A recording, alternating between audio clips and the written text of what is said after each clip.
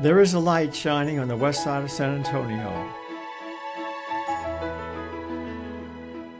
Not a day goes by that Holy Cross doesn't come into my mind as a foundation. It was a great foundation for me, especially at the time when I needed it in my life as a young man becoming an adult. It was a good foundation.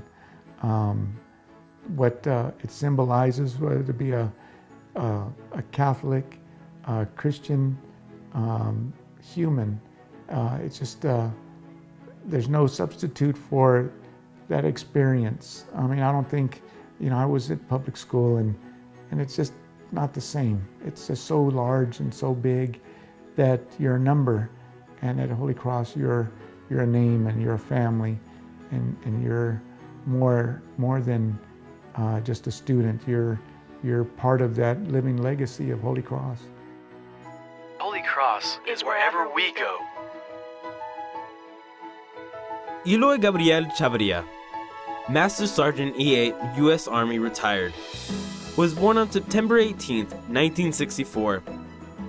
His early education started in public school at Villarreal Elementary and Solros Middle School.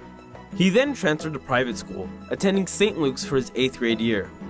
Following in his older brother Raymond's footsteps, Eloy decided to attend Holy Cross and graduated in 1982. At Holy Cross, Eloy was in the National Honor Society, football and track teams. He later joined the cheer squad as a yell leader. Soon after graduating, Eloy enlisted in the U.S. Army and made it his career.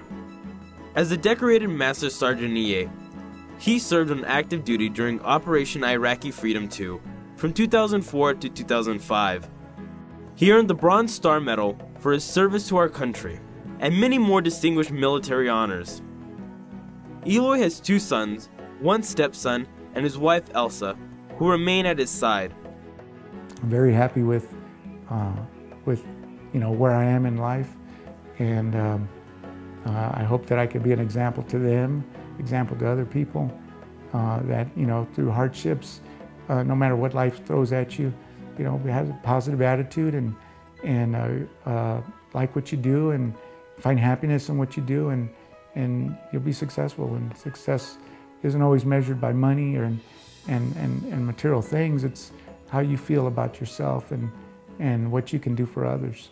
And I say that it was probably the greatest thing that I've ever done in my life was to take a unit across the world, halfway across the world in a combat environment, and bring them all back.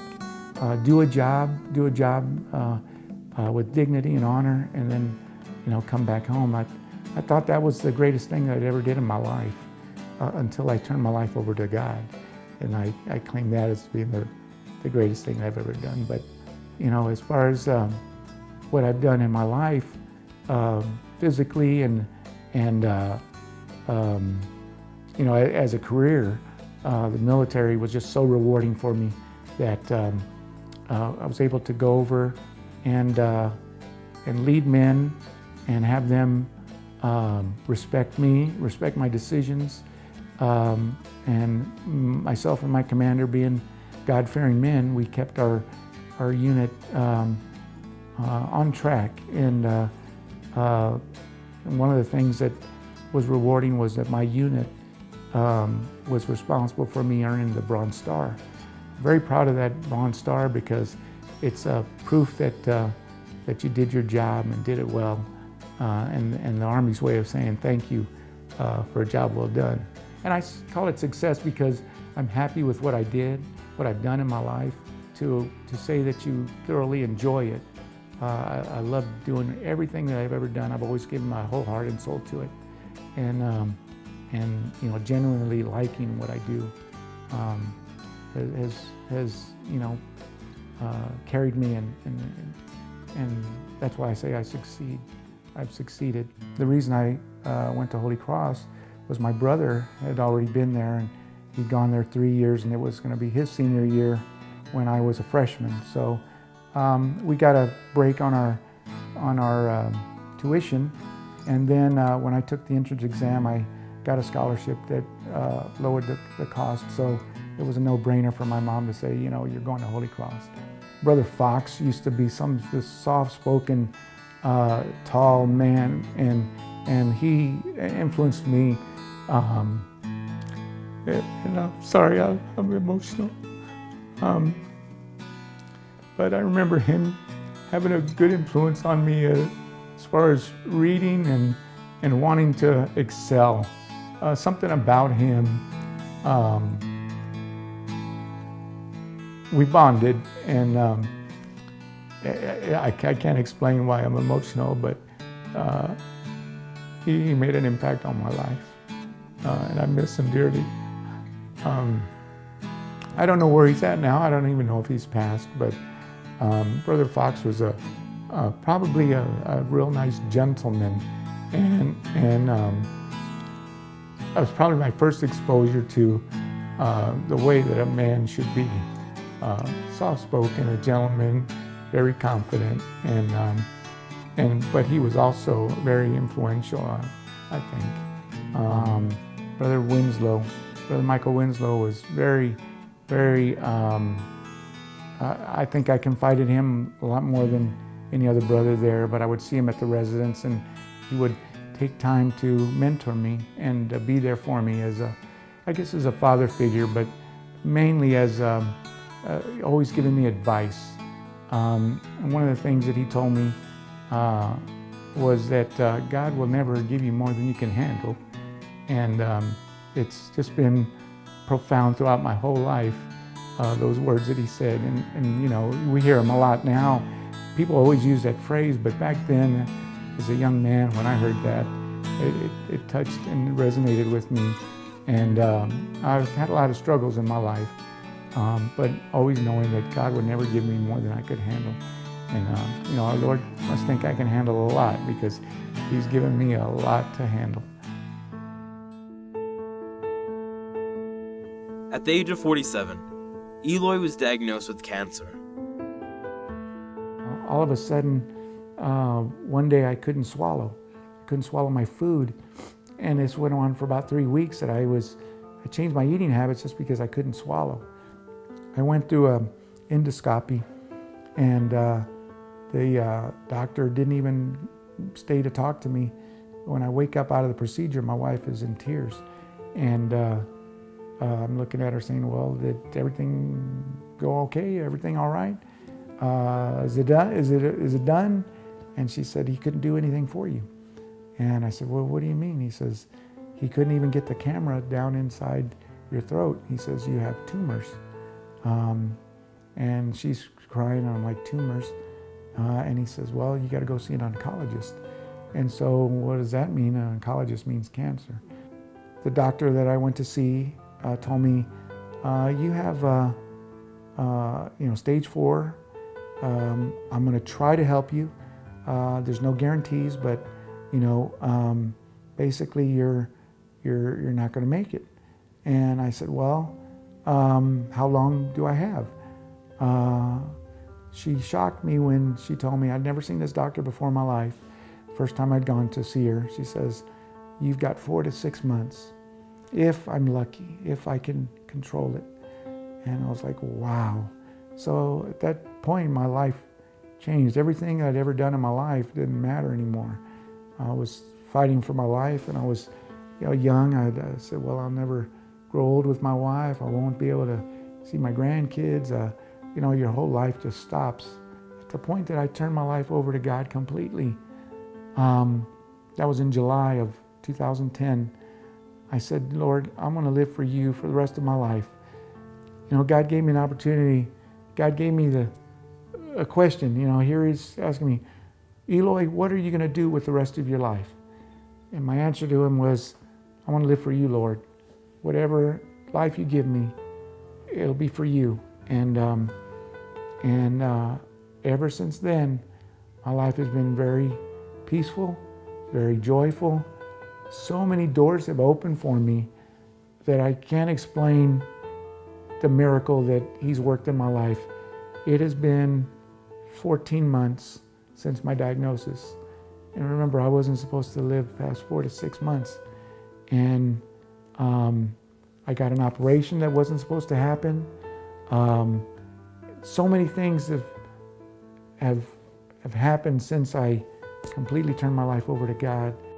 I tell people I had nothing else. I mean, you can either be angry at the world, or you can go on and you can find out a higher purpose. And you know, I just ask God to use me as an instrument to touch other people and to bring His glory to them, and He has. And although I struggle, I suffer a lot daily with pain, with ailments, with things that have gone wrong with my body, but I don't despair.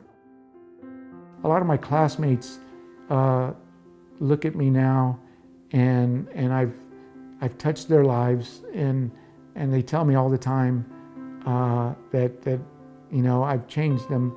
And you know, one of the wives of a friend of mine says, classmate, she said, you know, Eloy, I don't know why this happened to you, but maybe God saw something in you that you would be strong enough to endure this as an example to us. And I look back on what Brother Winslow told me: God will never give you more than you can handle.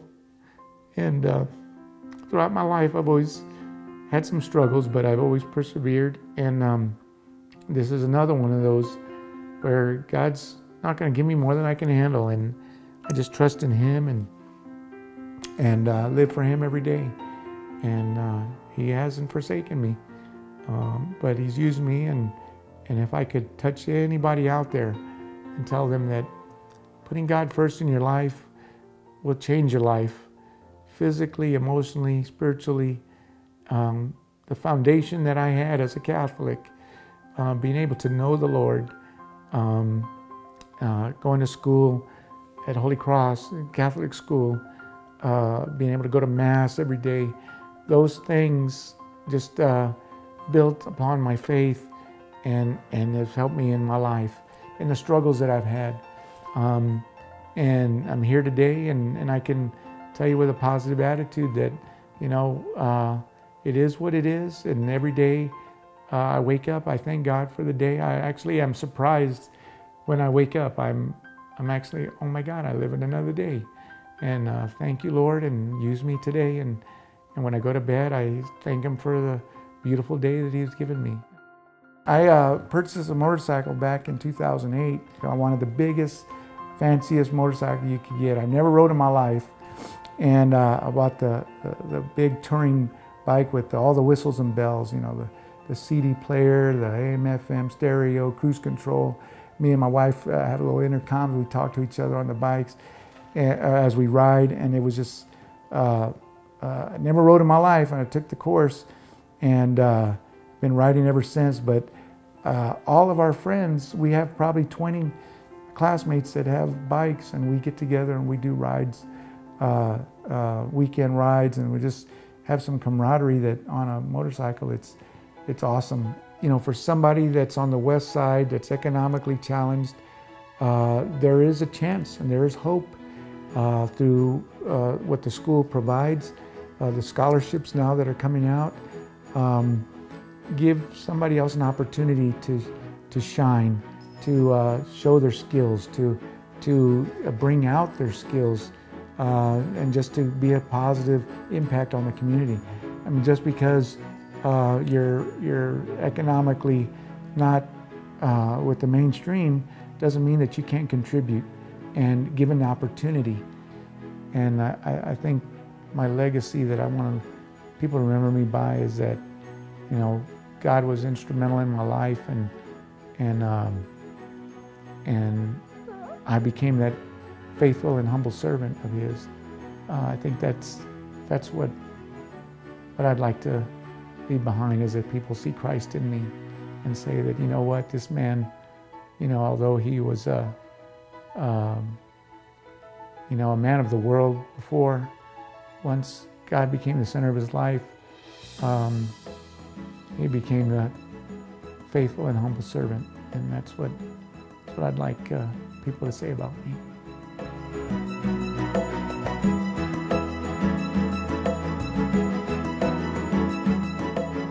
The light in the west side, Holy Cross of San Antonio, shining for the rest of the world.